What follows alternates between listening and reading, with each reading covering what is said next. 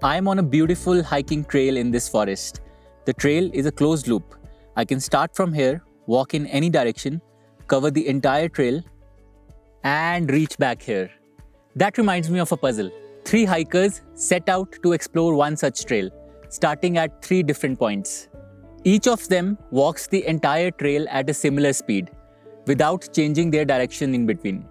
As they walk, will they cross paths? What are the chances that none of them meet each other?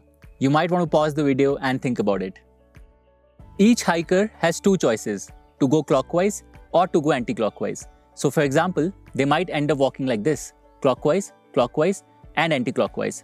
In this case, the 3rd hiker would cross paths with the other 2. Or as another example, they could end up walking like this, all 3 of them clockwise. In this case, none of them would meet each other.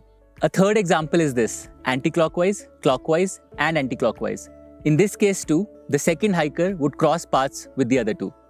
Now, to find the chances that none of them meet each other, we have to look at all the different possibilities. In total, there are these 8 different ways in which they can walk, depending on the direction each of them chooses.